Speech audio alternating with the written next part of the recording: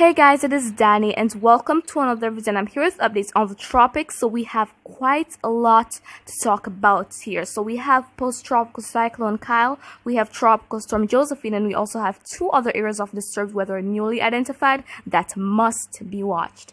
And so before I get into details with all of these tropical systems, please ensure to subscribe if you haven't and tap the notification bell so you know every time when I post a new video, because I will keep you guys updated on tropical cyclone activity right throughout the hurricane season. And you can also follow me on Instagram. My weather account is Weathergirl Dani, and my personal account is Dani Henry Official.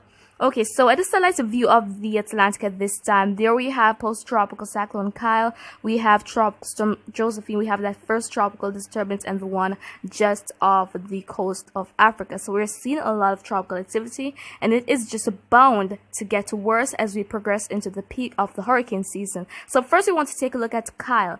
So Kyle is post-tropical, as I said earlier, and it still has storm force winds of 40 miles per hour, and it is accelerating eastward at 20 miles per hour. And so we're expecting that maybe by sometime on Monday the storm dissipates. So fortunately not a threat to land. So that's the good news. And actually Kyle beat the record that was set by Katrina back in 2005 for the earliest K-name storm. Actually every storm so far has broken the record of the previous holder. And so now with Josephine, we have it being a tropical storm still, but it is expected to become a tropical depression very soon.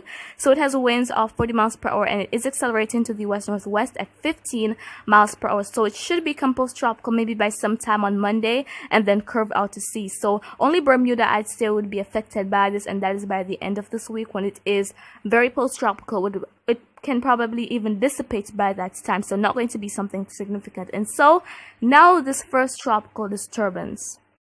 So this is newly identified, and we're seeing that the chance is already at 30%, guys. And so if the favorability persists for tropical development, we're definitely expecting to see this chance increasing over time, and we're expecting a westward like track from this. So it is going to be affecting the Lesser Antilles and probably Jamaica as well as the Central American countries. And then the next tropical disturbance just emerged off the coast of Africa, and so when it moves into that shaded region right there, going into the Caribbean, in the main development region right there, we're expecting that is where we could see some tropical developments. And as I said, for the first one, if the favorability persists for tropical development, we're definitely going to see this chance increasing. And so both of these are at 30%, and it seems like these could be back-to-back storms for the Caribbean. We just have to watch them. But as far as conditions are, especially for the Saharan Dust, which is a major factor when it comes on to tropical development, we are seeing that it is dissipating. And so